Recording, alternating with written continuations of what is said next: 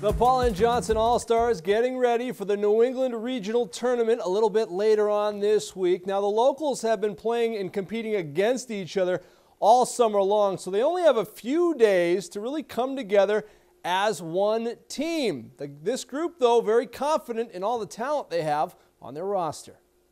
Yeah, I mean, you see these kids, playing against them all year, and you kind of, when you play against them, you kind of like, wow, like, I hope they're not actually that good as they look. And now you're kind of like, yeah, I'm really glad that they are that good. So that's kind of a nice treat. But just seeing them play and stuff, like how good everyone is, it's really exciting to watch because we're going to do well. I mean, during the season, it's like a lot of them, like, you don't really like the other guys on the other team. You're like, oh, I don't want to face him. I don't want to face him. But now we have Phil going game one. I'm excited for that because we faced him in the regular season. He's a really good pitcher, so it feels good. There has been in the past, or this past season, a couple of disagreements between the teams, but now that we're all on the same team, it's kind of nice to become friendly with one another. These are a great group of guys. It's fun watching them play in the regular season. You're looking at them and you're wishing that you could play with them, and now you can. Paul and Johnson, they're considered the Western Mass champion. They play New Hampshire Wednesday afternoon. It's in Walpole, New Hampshire. Winning in this tournament, you have to win a few games, earns them a trip to the World Series. Holy Cross's Jehyve Floyd recently signed a contract to play professional basketball in Germany. It's a 2-year deal for Floyd, who is the 2-time Defensive Player of the Year in the Patriot League, and Jehyve is very excited to continue a journey that he started on the basketball court when he first came to Holy Cross. Dream come true. I've been wanting to do this since I was young, like being able to play professionally and making a living off doing something I love.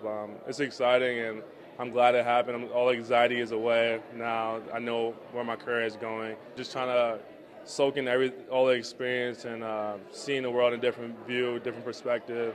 I think it would be definitely good for my growth, as I had the same kind of open mind coming to Holy Cross, and I see what I've been able to do here, so I'm going to keep that same mindset to go over there and do as much as I can to become a better person on and off the court. Good luck to Jehyve. He leaves for Germany next month. He's playing for MHP Riesen Ludwigsburg in the German League. Little basketball locally now. Sutton and Oxford. Girls summer hoop at Shrewsbury High School. We picked this up first half. A little defense from O-Town. Olivia Clarkson with the swat. Keeping the Pirates tough early. Liz Marois with the floater. And it falls. The Susies grab the early lead, and they just keep coming. Finding Hannah Nichols inside, and she finishes for 2.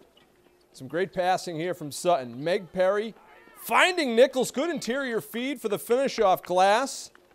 Sutton building that lead and then attacking the glass. Megan Burke taking away the rebound and going strong for 2.